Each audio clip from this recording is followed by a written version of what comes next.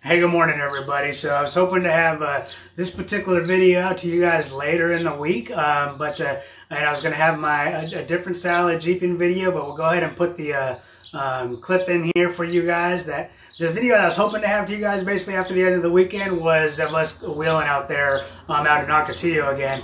And as you can see, the winds there were just crazy. So it's one thing, the winds are pretty tolerable when it's like 10, 15 sustained, but here's when it's like 25 to 30, it just is unpleasant.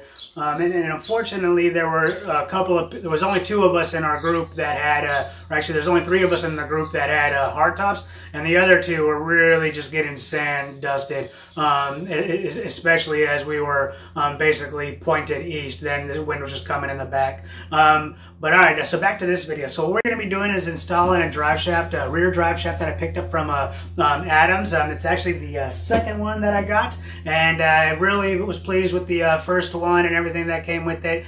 So we're going to go ahead and walk you through replacing the rear one. Now, why am I replacing the first one, and why am I replacing this one? Well, because when I first picked up the Jeep back in November, had a lot of driveline oscillation. So basically at around 60, 65 miles an hour, had some real significant vibration coming in, and that was a sort of oscillated vibration. So it'd come in pretty intense and then go away, and come in and go away. And so we replaced the front one, and it went probably 85% away, but there's still some there. So I figured, I'm going to go ahead and and actually it seems like right now it's starting to increase a little bit. So I want to go ahead and just put on what I feel is a very good quality drive shaft, so that at least now I have a very strong one front and aft, and then anything else that comes up, we'll just start, upgrading as things break. And I'm going to be showing you here something that I need to upgrade, because I basically took a rock into the rear diff.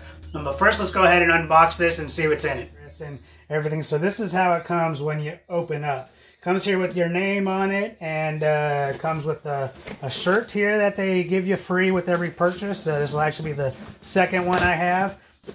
Even the shirt's packed in here pretty well. So that'll be the second one I'm wearing. So a little bit of advertisement for them. Oh, and I pulled this from the bag. If you like putting stickers on your Jeep, it also comes with another Adams drive shaft sticker, so you can put on the outside. But as you can see, they got one on. They got one here, and they also have one. They put one on every drive shaft. So let's go ahead and see what this note says. All right, so basically what this note here is just saying is that there was some after-model drive shafts, especially on the two-door models, which I have. There might be slight vibrations, and it basically goes into some of the reasonings, but they just highlight that if you do have some driveline vibration, as soon as you put this in there, to give them a call, and they'll help you with it. So again, just the customer service is pretty good with them. Also, as I'm taking this out, I'll just go ahead and talk to one of the things that I liked about them on the first time I went with them is I actually sent them in the wrong measurements, and they're like, hey, that just doesn't sound right, and they kind of walked me through, and sure enough, I was measuring from the wrong spot. So that was real good of them to kind of have that sort of double check Q&A.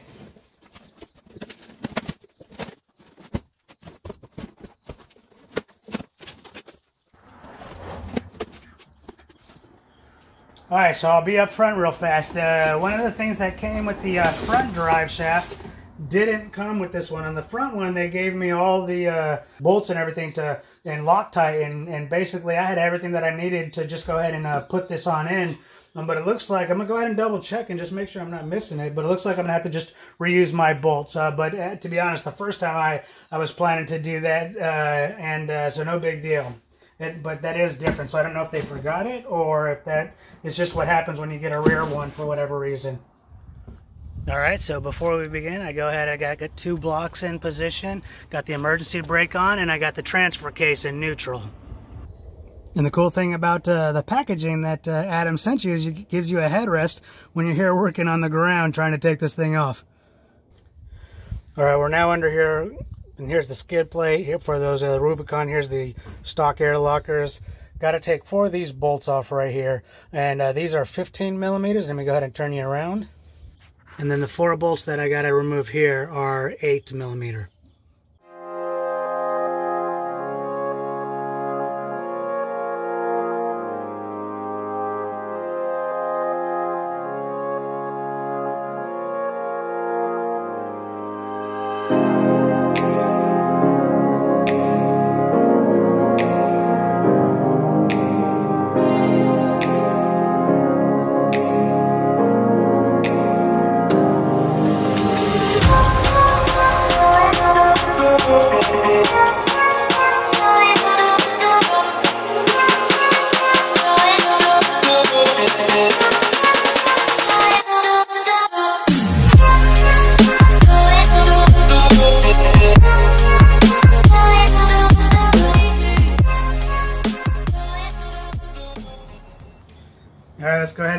these on my Fitbit and see how much they weigh.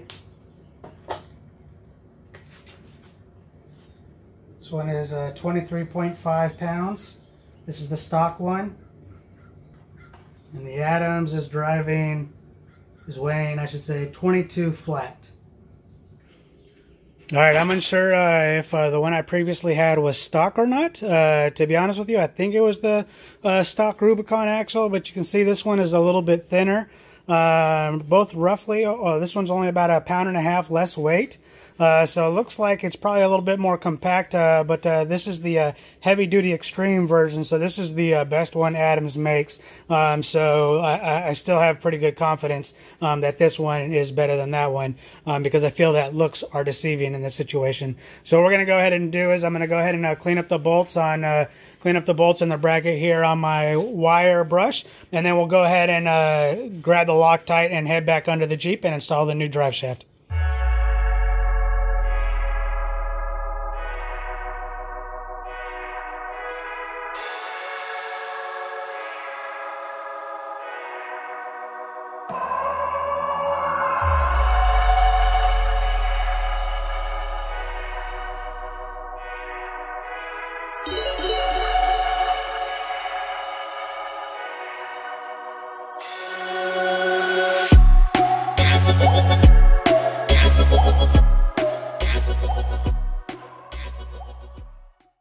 So after going through and cleaning them all, and they're looking, you know, for the most part, pretty good. Got them all nice and cleaned up.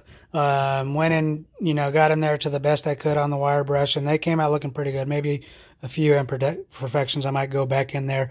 But actually what I'm thinking about doing, because after looking at these brackets, you can see kind of how they're sort of rusting a little bit. And what I'm going to go ahead and do is... since these were rusted, I'm going to go ahead and drop these in my rust bath that I'm currently doing my thickness planer with. And then I'm going to go to the store and pick up some paint. And we're going to go ahead and paint these.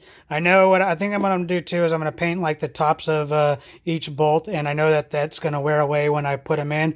But, you know, we'll see. We see if we can pick up some pretty good paint that will last, some spray paint real fast.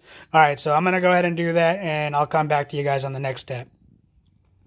Okay, so I came into the sunlight just to give you guys a good representation on how both of these are looking. So you can see that they're kind of cleaning up, but there's still a good amount of rust. So I feel like if I'm going to go ahead and put both of these back in there. If they're not clean by the end of the day, then I'm just going to let them sit over their night till in 24 hours should do it. Unfortunately, that means that I won't be able to go for my test drive today, but whatever, I'm going to take the time to do it right. Plus, it'll allow the paint on the bolts to set a little bit longer. And this is what the bolts are looking like. So these are looking really clean. I'm going to go ahead and hit these up with some brake cleaner and then just allow them to kind of dry out real quick. And then we're going to go ahead and prep them. I'll tape up the threads, and we'll go ahead and prime and paint. And then we'll just let them sit until we get the brackets done. All right, let's send it.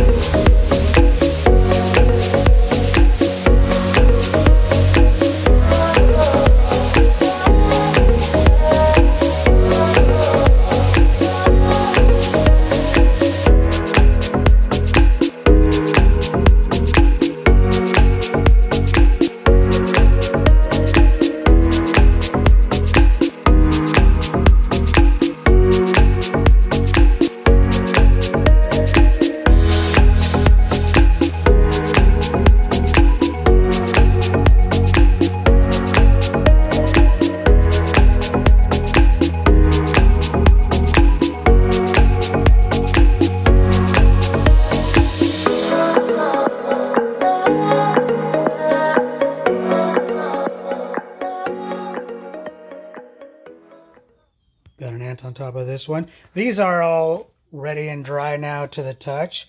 And I just finished pulling out the brackets out of the wash, out of the rust remove wash. And then I went ahead and did the wire brush, and I got them pretty cleaned up. So looking a lot better here. Both of them are looking pretty good. So I'm going to go ahead and hang these and go ahead and prime and paint them. And then I'm not sure if I'm going to be able to get these on tonight, but we'll see. We'll see what the time will do by the time I finish everything. All right, so I just got these out of the oven. They had the blue enamel paint had to bake for an hour at 200 degrees. So now that they're set, we'll go ahead and bolt it on.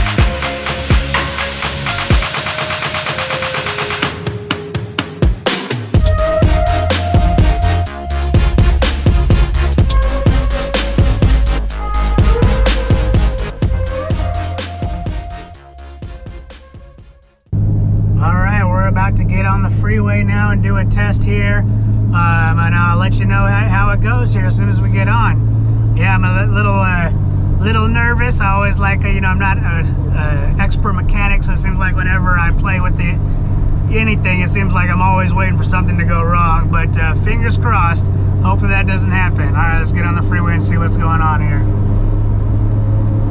My super fast acceleration here. People are passing me as I get up. Keep on moving over. I'm getting in here. Alright, turn off the overdrive and let's get up to speed and see what's going on. Alright, I'm at 60. Not noticing it.